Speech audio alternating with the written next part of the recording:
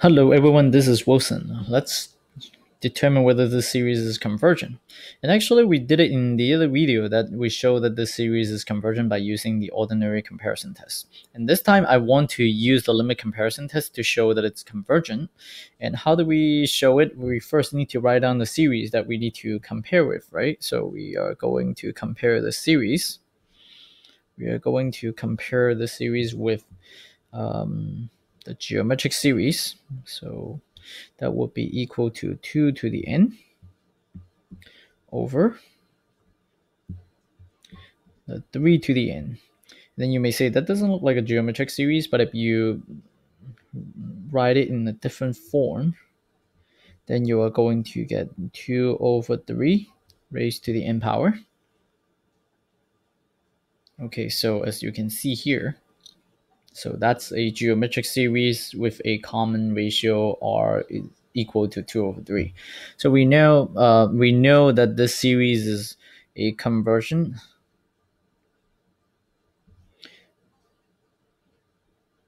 geometric series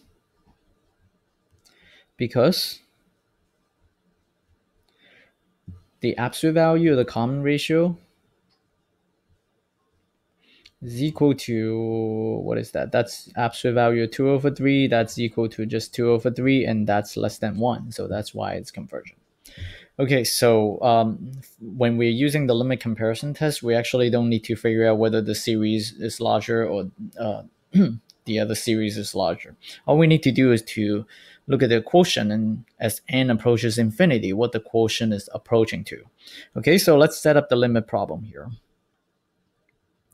When we set up the limit, we are going to get a complex fraction. First, we are going to put this 2 to the n over 3 to the n plus 5 in the numerator, and then we are going to put the 2 to the n and over 3 to the n in the denominator. So the limit is being set up like this: 2 to the n over 3 to the n plus 5, and then all over 2 to the n over 3 to the n. So now to simplify this complex fraction, we are going to multiply by the reciprocal of this green fraction here. So now the series actually becomes, the limit becomes 2 to the n over 3 to the n plus 5, and then times. Now it's reciprocal, so it becomes 3 to the n over 2 to the n. So as you can see here, the 2 to the n and the 3 to the n will get cancelled, so we are going to cancel them. And then now the limit becomes 3 to the n in the numerator, so let me just keep that in the green color, so 3 to the n.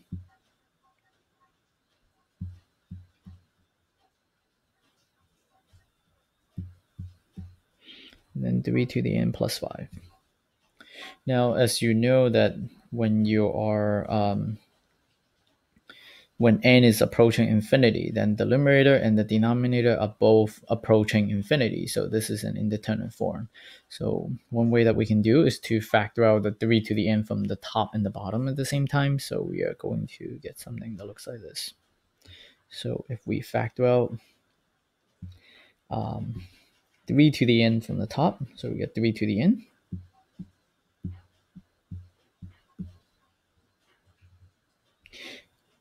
And then we are going to do the same thing to the bottom. So we factor out 3 to the n from the numerator. Then we are going to get 1 plus phi over 3 to the n.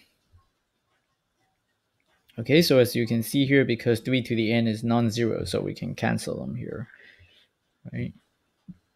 So now when we do the canceling, then we are going to get the limit as n approaches infinity.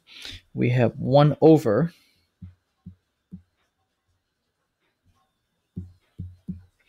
1 plus phi over 3 to the n. And so you know that when n approaches infinity, then this fraction, this phi over 3 to the n, is going to be approaching 0. And so that means our limit is going to be just equal to 1. Right? Because the numerator is 1 and then the denominator is 1 and then it's 1 plus 0, right? So it's actually the denominator is approaching 1 and then the numerator is approaching 1, so you have the whole limit approaching 1. Okay, and since this this one right here, this is a, so we know that this is a what? This is a positive and a finite number. And then now we can say that both series converge or both series diverge. And since the green series right here is convergent because it's a geometric series, so now we can say that this series also converges. So right now we can write down our conclusion. So we say the series, we have the third, it's so hard to write. Okay, so the series, the one that we have been looking at, right? It's 3 to the n plus 5 is convergent. I think I should highlight this. I should underline this answer, right? It's convergent by limit comparison